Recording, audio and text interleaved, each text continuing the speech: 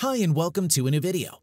Do you have a new iPhone but when using the keyboard you cannot find the emoji icon? By default, the emoji keyboard might not be enabled. In this video, I will show you how to activate the emoji keyboard. Let's go. First, launch the Settings app.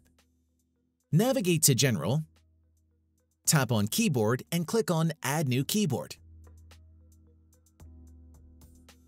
To make it easier for you, use the search bar to search for emoji.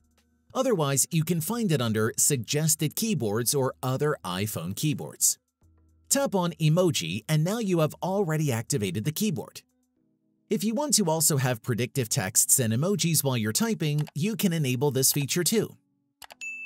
Go back to the main Keyboard settings and under All Keyboards, toggle on Predictive. This allows you to write and complete full sentences by tapping on the suggested words displayed. Additionally, when you input a word that has a corresponding emoji, it will appear and you can utilize it as needed. And that's it.